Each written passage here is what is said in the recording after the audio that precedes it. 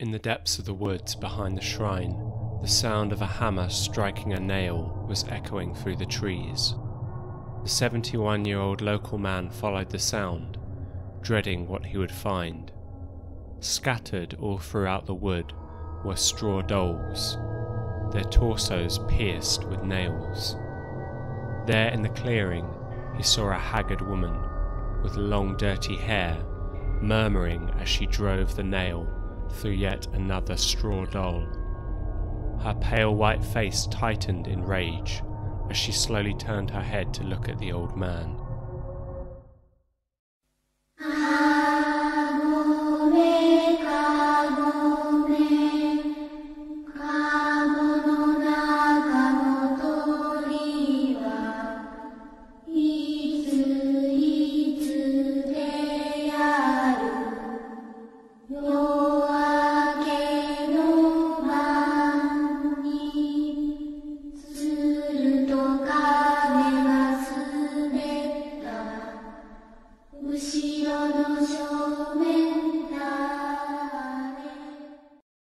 Kifune Shrine in Kyoto has a long history. It is known as a place where a water god and the god of marriage are enshrined, but on the other hand, it is also known as a place to commit a strange cursing ritual. It is the head shrine of about 450 Kifune shrines in Japan. It is named after its water god, Ki meaning god or lord, and Fune meaning boat. It is said that since ancient times, emperors have offered horses to the shrine to gain the patronage of the water god Takagami. In times of drought, a black horse was offered, and in times of prolonged rain, white horses. This is said to be the origin of the current form of the prayer boards, known as emma. One must purchase these emma and write their prayers on them. Princess Iwanaga is also enshrined here as a goddess of marriage. She is a god cursed with eternal life and youth. Her name means timeless rock.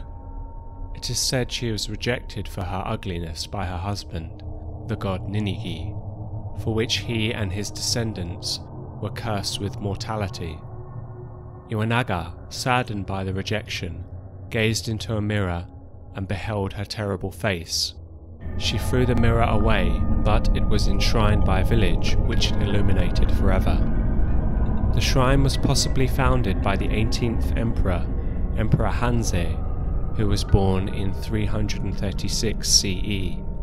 According to the story, the mother of the legendary first emperor, Jinmu, landed her yellow boat at the site and built the shrine in honor of the water god who had carried her there.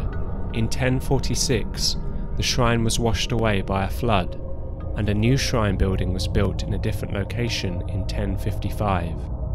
It is said that spirits gather at temples and shrines, but temples and shrines have very different responsibilities. At temples, one responsibility Buddhist priests have is to read sutras to send spirits to nirvana. People's remains may be interned at temples, and so one of their roles is to handle the burial of those who have died.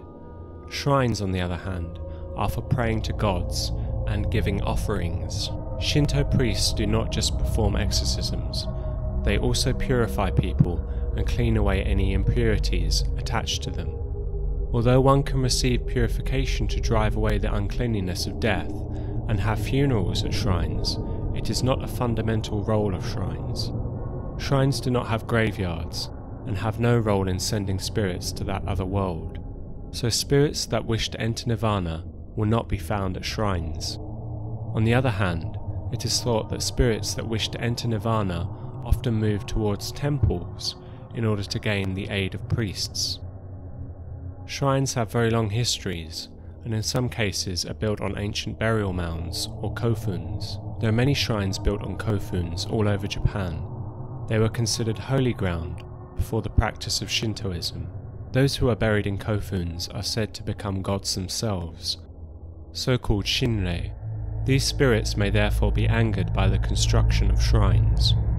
When we compare temples and shrines, ghosts are witnessed more at shrines. One reason is that shrines are open at night. Generally, the gates of temples are shut when the sun sets, while shrines have torii gates, but they are always open by design. Temples are often also inhabited by priests, who may build their house on the property. Shrines, meanwhile, are often small and uninhabited, so it is a rite of passage to visit a shrine at night and test one's bravery. Also, because the grounds of shrines are often in woods and forests, they are naturally darker and more mysterious places where people are more inclined to think that they have seen a ghost. Before we examine the cursing ritual at Kifune Shrine, we must first understand the story of Hashihime. The ritual is said to have been inspired by the story Kenmaki. A woman, Hashihime, bore a jealous grudge towards another woman. She stayed at Kifune Shrine for 7 days, begging a god to turn her into a demon so that she may get revenge. O great and powerful kami of Kifune, grant me the powers of a devil while I am still living. Make me a fierce being, terrible to behold. Let my outer form match the flame of jealousy that burns so brightly within. Let me kill. Eventually the god relented and told her, "Perform the ritual I will teach you, and soak in the Yodogawa River for 21 days. She returned to the city, tied her hair into 5 horns, painted her whole face and body red. Upon her head she wore an iron trivet, on each spike a lit torch. She ran south towards the river, and all who saw her horrific form died on the spot. She dove into the river, and there she lay for 21 days, until she rose as a still living demon. She did not pass away, her human form unnaturally transformed into that of a demon. She began killing people indiscriminately. If she killed a woman, she would disguise herself as a man. If she wished to kill a man, she would disguise herself as a woman. Hashihime killed so many that eventually the people of Kyoto were afraid to leave the house between the hours of 3 p.m. and 5 p.m, the hours of the monkey, and the time at which Hashihime would appear. Yorimitsu, one of the 4 great warriors of the time, was sent to dispatch Hashihime. Crossing a bridge, he encountered a woman as pale white as snow, walking alone. Worried for her safety, Yorimitsu insisted that she ride with him to her home. Climbing on his horse, they rode towards the outskirts of the city. Suddenly, the woman, Hashihime, turned into a demon and flew into the air, carrying Yorimitsu by his top knot. Without fear, Yorimitsu cut off her arm and fell onto the roof of a nearby shrine. Hashihime's arm still clutched his hair, which was now turning snow white. The demon flew off, armless, towards the mountains, to return again someday. The story was retold in the No play Kanawa, or the Iron Ring, written in the Muromachi period.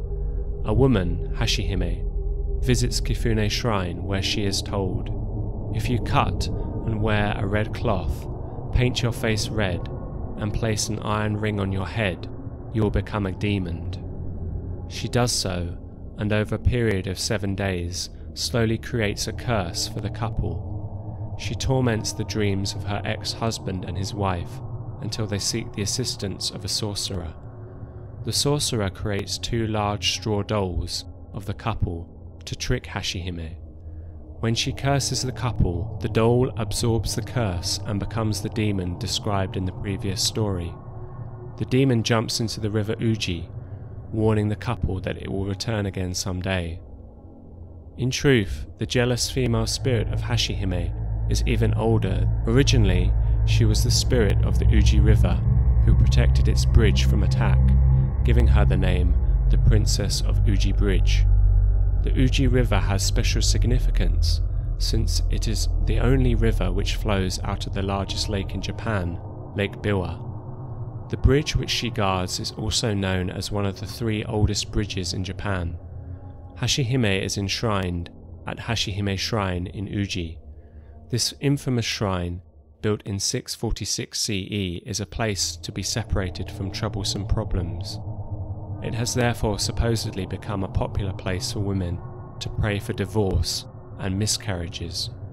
The shrine sells scissors that are able to cut the wearer free of their attachments. It is therefore a taboo for lovers and those who are about to be married to pass in front of the shrine. The cursing ritual performed at Kifune Shrine is known as Ushi no Koku Mairi. It takes its name from the hours in the Chinese zodiac within which the ritual must take place. The hours between 1 and 3 in the morning are the hours of the ox. At Kifune Shrine, it was believed that normal prayers made at this time were more likely to be answered. This belief became mixed up with the legend of Hashihime, and the cursing ritual was born. The rules of the ritual vary, but generally they are as follows. First, you must prepare a straw doll to represent the victim of your curse. Inside, you should put the hair, nail, blood, or a piece of paper with their name written on. Then you must get dressed. Traditionally, one must wear white clothes, a small mirror on a necklace, and an iron trivet on your head, just as Hashihime wore. On each of the 3 spikes of the trivet, you must place a burning candle, and then an iron ring holds the trivet in place. In this way, one resembles Hashihime, a powerful beast, which gives the ritual power. In your mouth, you must hold a comb or a razor. This is to prevent you from speaking whilst at the shrine, as the ritual must be performed in silence. Arriving at the shrine during the hours of the ox, the witching hour, when the powers of the spirits are at their strongest, one must enter and find the most sacred tree in the shrine, the Shinboku. This tree is home to kami spirits, and thus piercing it would be a great crime. Then, nail the doll to the tree using long iron spikes. The target of the curse will then feel pain in that part of their body. The ritual must be repeated on 7 nights. According to some accounts, on the 7th and final night, if one hits a nail into the doll's head, the cursed person will die. If you are witness whilst performing the ritual at any time, you must kill those who have seen you, otherwise you will suffer the curse yourself.